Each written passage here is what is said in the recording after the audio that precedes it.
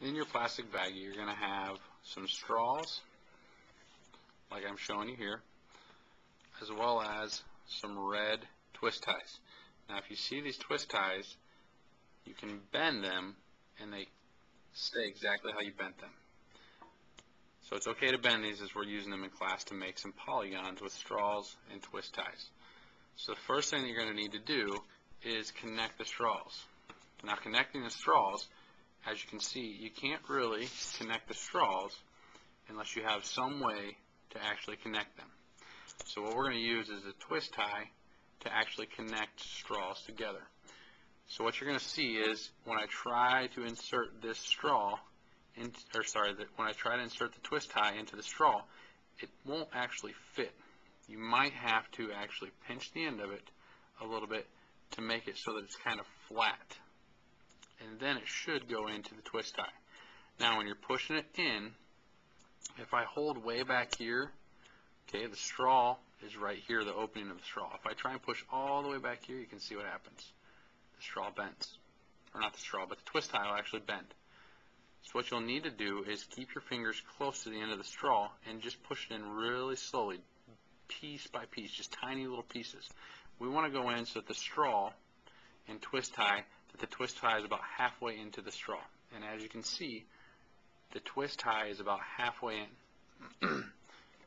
Now I can take another straw and I can connect the other end into my straw. Now again, if it won't go into the straw, you might have to take it and pinch the end of it to get it started.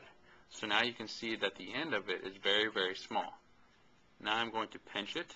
Now that it's small, I can fit it inside of the straw. Remember, I can't push way back here. I have to keep my fingers close to the end of the straw and just push in slowly, little tiny piece by piece. My goal is to try and get both of these straws so that now, if you can see, my straw is all one piece. And if I bend my straw, it stays exactly how it was.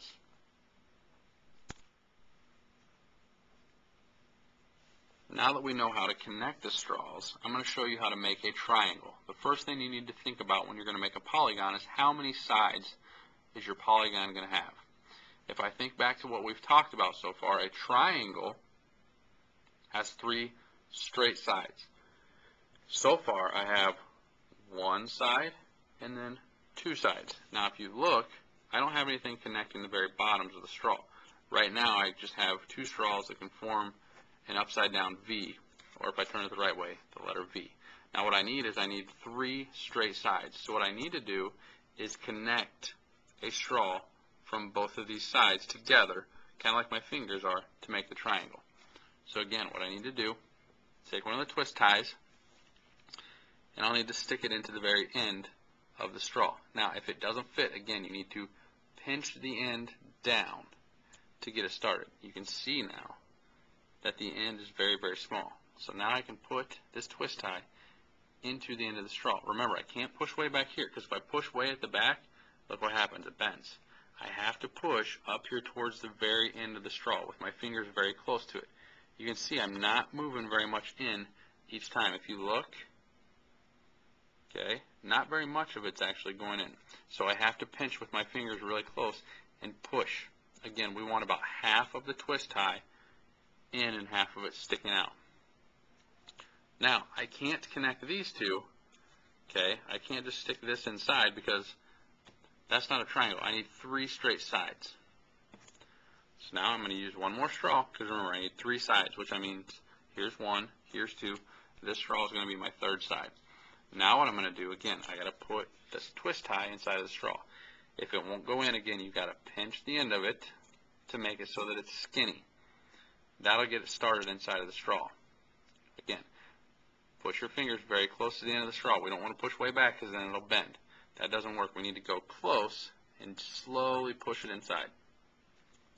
Now again, I can let go of this straw and you can see that it's connected.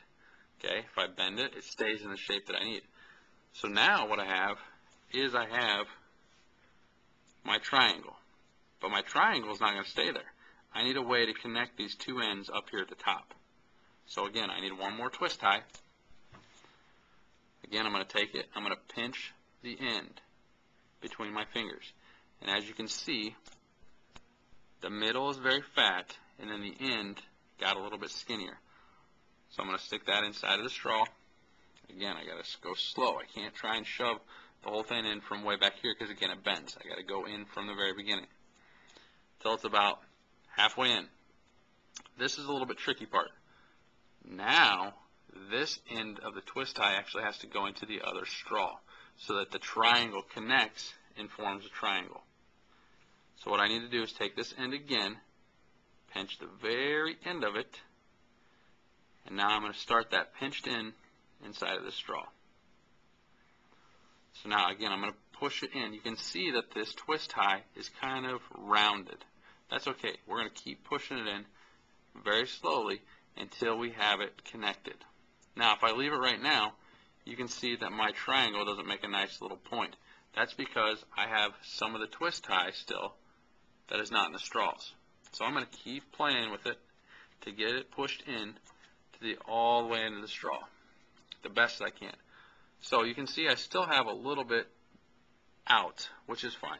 But if I hold it out so you can see, I now have my triangle made. I've taken the 3 twist ties and connected 3 straws to make a triangle. So again, when you start to make your polygons with straws and twist ties, you need to first think, how many sides does my polygon have?